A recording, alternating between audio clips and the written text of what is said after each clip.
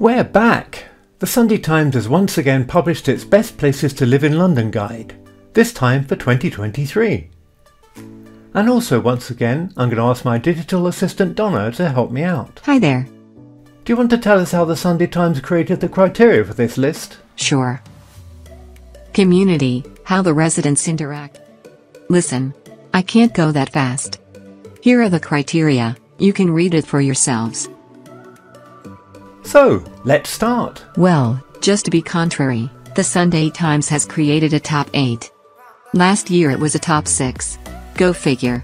And in position number 8. 8. Whoa! Who was that? In number 8 it's last year's number 1, SE19, Crystal Palace. Sitting atop one of London's highest points, Crystal Palace enjoys a privileged perch overlooking the city. From these lofty heights the views are stunning, though the steep streets require strong legs. The bustling heart of the community centres around the triangular one-way system formed by Church Road, Westow Hill and Westow Street. This vibrant hub brims with pubs, eateries and independent boutiques. Vintage fashion reigns supreme here, especially on Sunday mornings when antique shops and stalls spill out onto Church Road's pavements.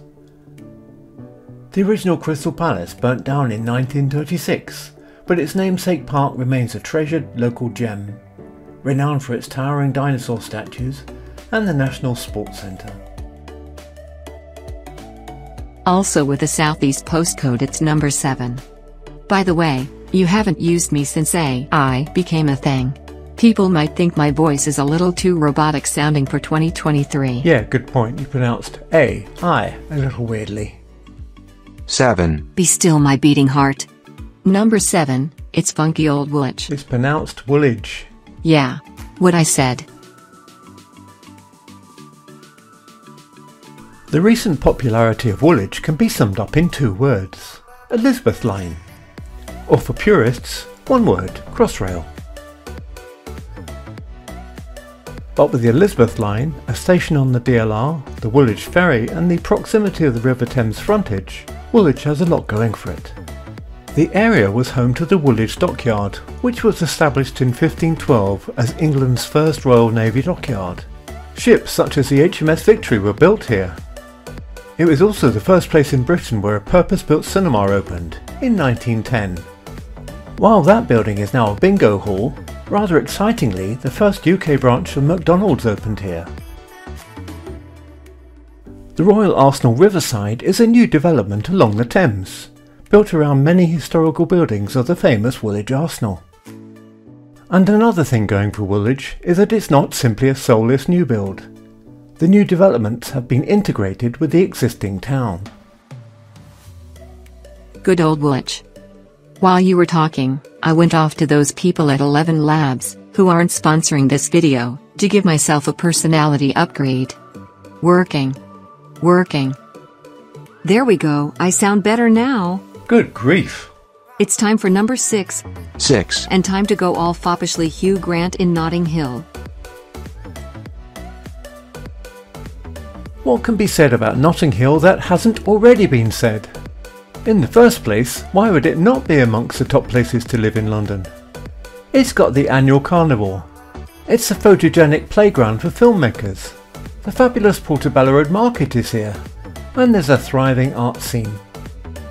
And while it may never shake off its association with Hugh Grant, that movie's success has opened a veritable smorgasbord of new restaurants and eateries. And that movie did wonders for local property prices too.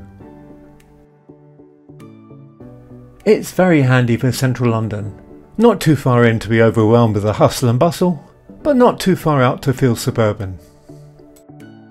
We're now off to a place we visited in the 2022 list. 5. I really like that guy, can I get his number? You're both software. Oh, okay. N1C, also known as King's Cross. A recent wave of revitalisation has swept through the King's Cross neighbourhood this year.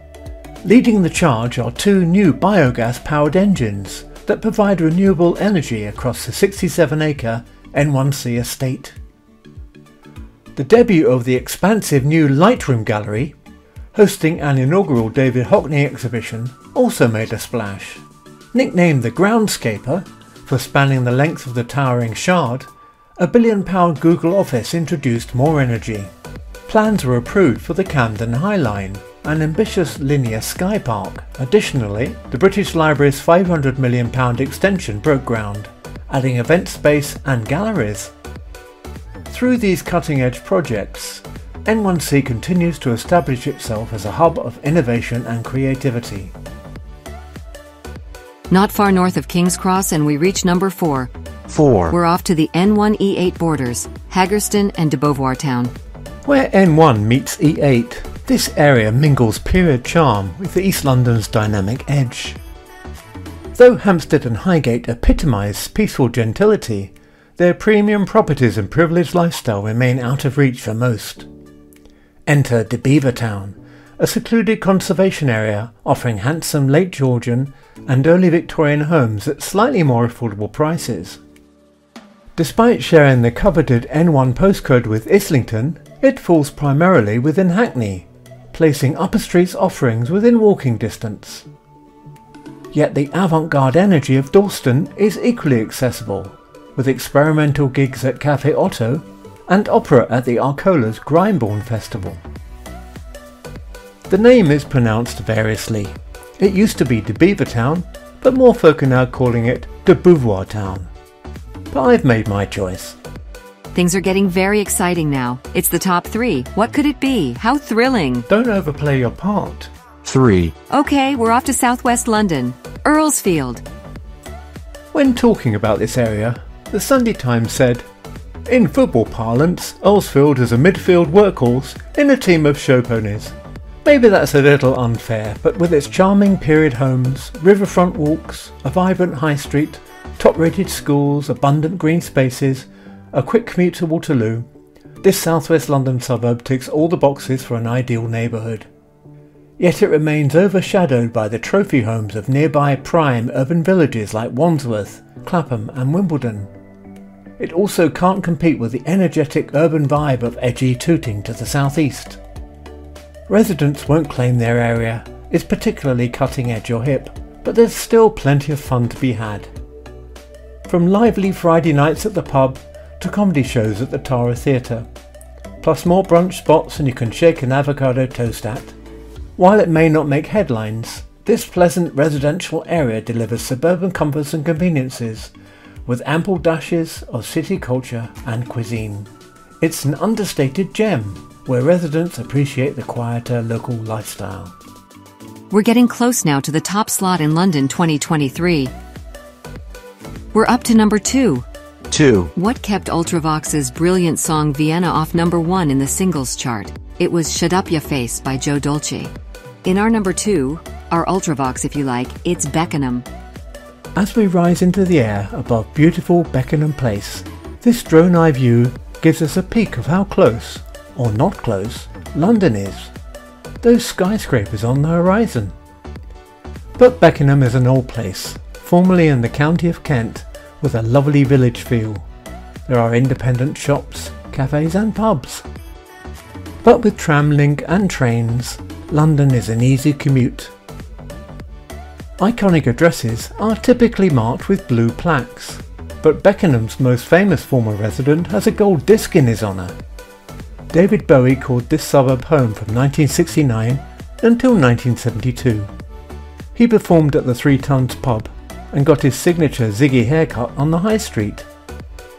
Aspiring young Bowies, or is it Bowies, can develop their talents at the 500-seat theatre at Langley Park School for Boys, home of a community cinema club.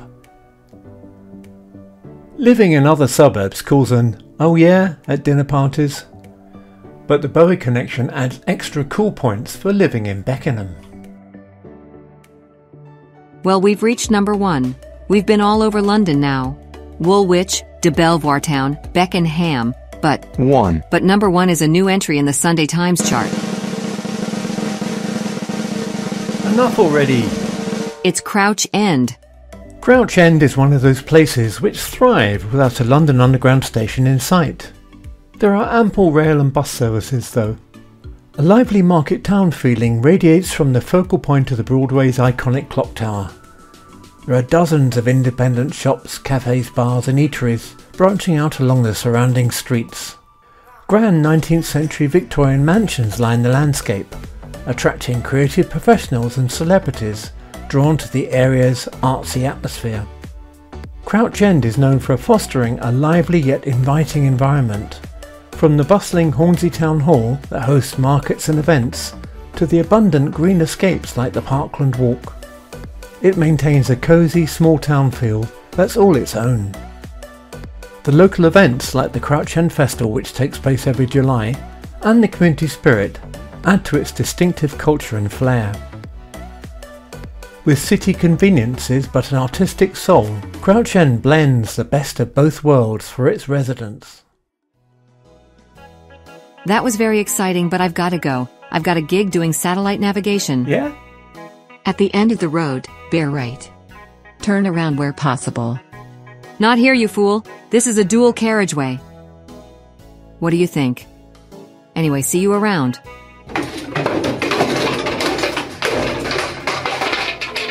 Oh, bugger. Wrong way.